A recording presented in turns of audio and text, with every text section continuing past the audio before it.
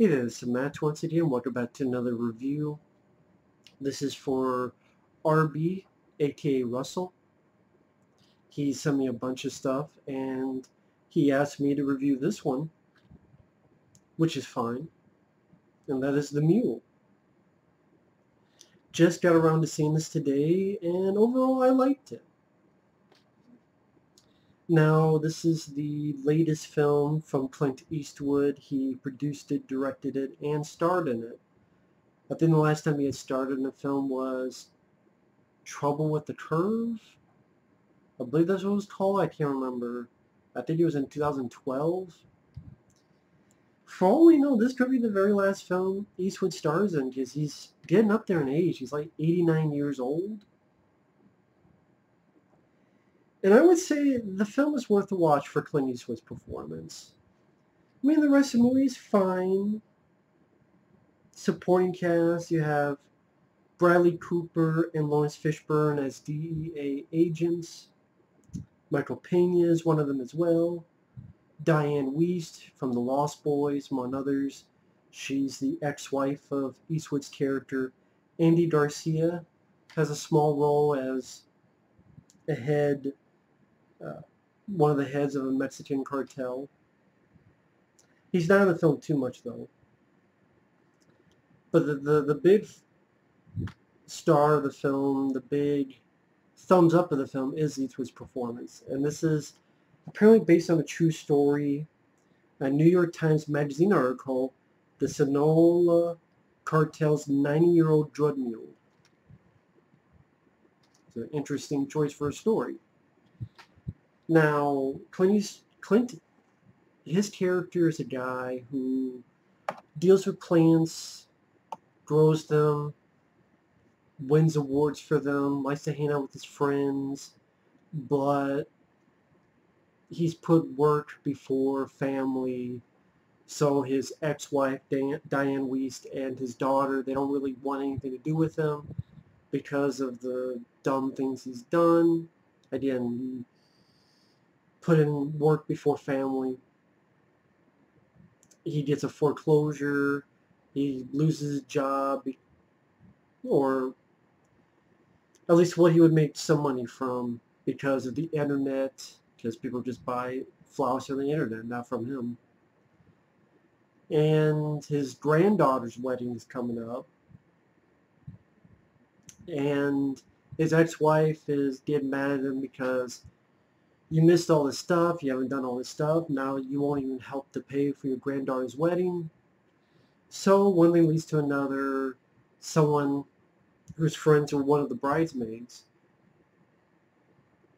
tells Clint about this job. Doesn't give much details, but says you can get paid to just drive. So Eastwood does that. I like this funny bit where they show Eastwood's age. The guys ask him about, you can text, right? And Eastwood's reaction of, text?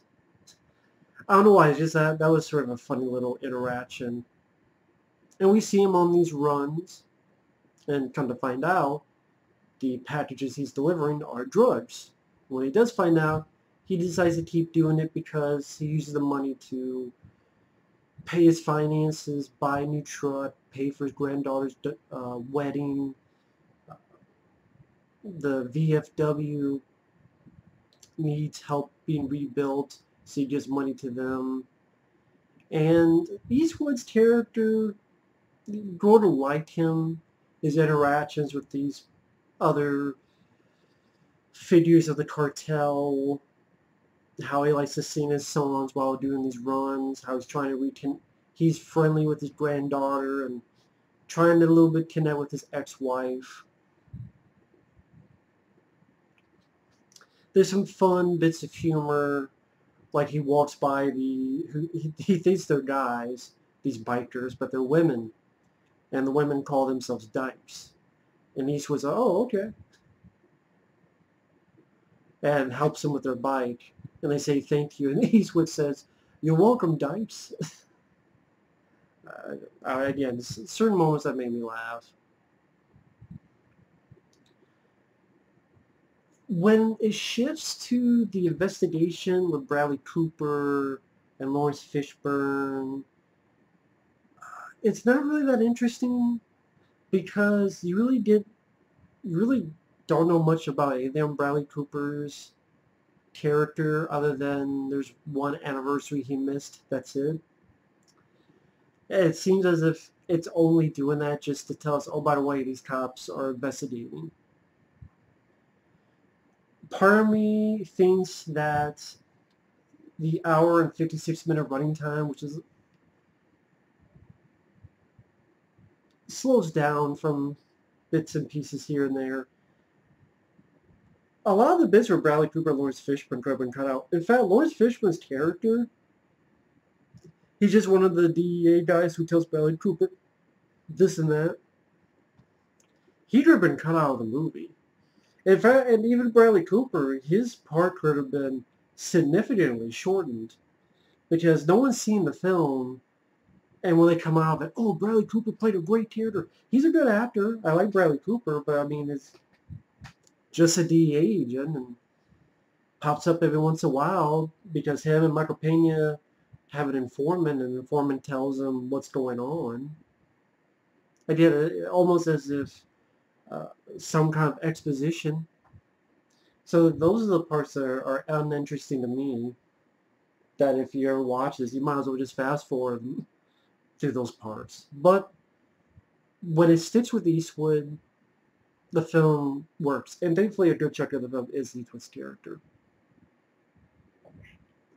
Because, like I said, you really go to like this character. You go to feel bad for this character. I mean, I'm a Clint Eastwood fan. It's sad to see him so frail, because he's 89 years old, but he still has that fire with him, which is the nice thing. Granted, this is not an intense character. It's not like Heartbreak Ridge. It's not that kind of character. He just once in a while has a fun sort of smart-ass comment, but overall, you tell that he wants to be a decent human being. And when it gets to the third act, you get some pretty heartfelt moments in there. And a little bit about Clint Eastwood, I do enjoy a lot of his films. I remember seeing Kelly's Heroes when I was a kid, and although it's a bit long of a movie, I do remember enjoying it. The Man with No Name trilogy, specifically, I think For a Few Dollars More may be my favorite, but I really like A Fistful of Dollars. Good, the Bad, and the Ugly is good. High Plains Drifter is great. I love his Dirty Harry films. Those would be my favorite Clint Eastwood movies. I actually reviewed the Dirty Harry films long ago on this channel. The Rookie with him and Charlie Sheen. I love that film. Gran Torino I could never get into. In the Line of Fire is wonderful. He's made a lot of good work. A lot of good work. And I haven't really seen much of $1 Million Baby and American Sniper. He directed that. I wasn't a big fan of. Just the story didn't appeal to me. But this was a more appealing story to me. Especially getting the more spoilers when you get to the third act, when spoilers starting now. Andy Garcia's character, who was friendly with Eastwood, he gets killed, and some new people take over, and they're much more strict with Eastwood's character and saying, we're not going to babysit you, but if you divert on the path, we'll fuck you up, we'll kill you. But then he finds out that his ex-wife is sick, and he decides to be with her while she's sick and dying. And those are definitely the most heartfelt, sweetest moments, as Eastwood apologizes, and Dianne Wiest did a good job. Really felt sorry for her, and a few little exchanges they have.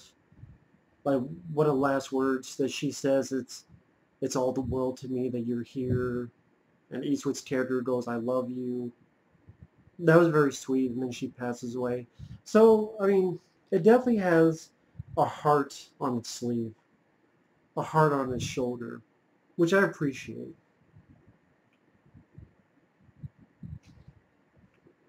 and then he goes back on and gets caught by the cops, where he's going to spend the rest of his life in jail, which, I mean, he's 89 years old, so. But that could be construed as a downbeat ending, but the way it's done, I liked, and the fact that he still gets to grow flowers, which he has a passion for, in prison. And throughout all this, he definitely connected more with his daughter. He's still friendly with his granddaughter. Uh, the dark character does care for him again, just for a while they were estranged. So in a way, he did get his family back. They'll visit him, and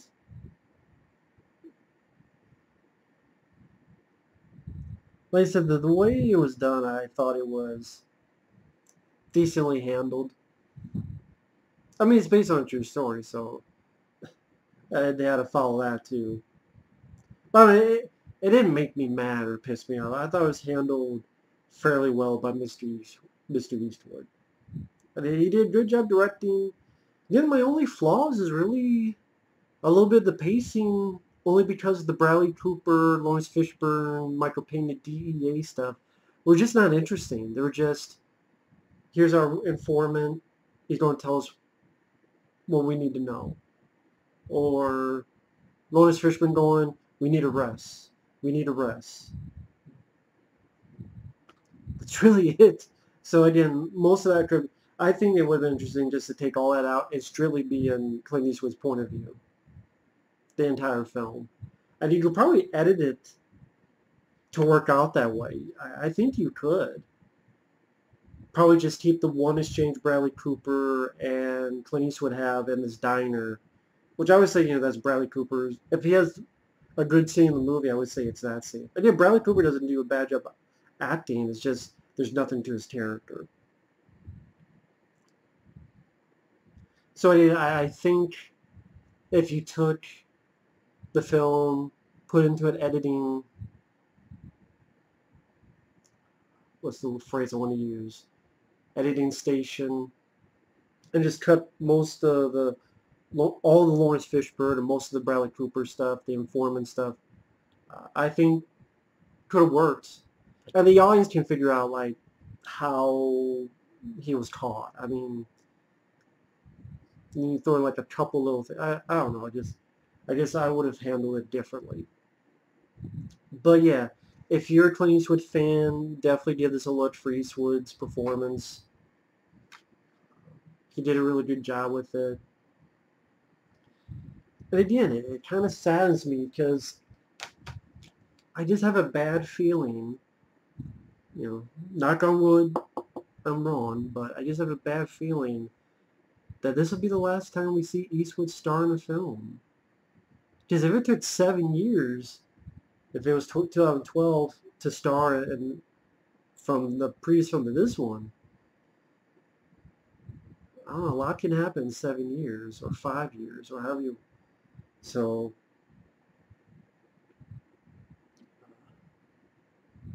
sort of a bittersweet ending if that's the case. And there's been a lot of actors who, if they made a final film, they're really not good. This is at least a good flick, so definitely worth a look if you're a Clint Eastwood fan. But anyway, thanks for watching, take care, and we will see you on the next one. Later.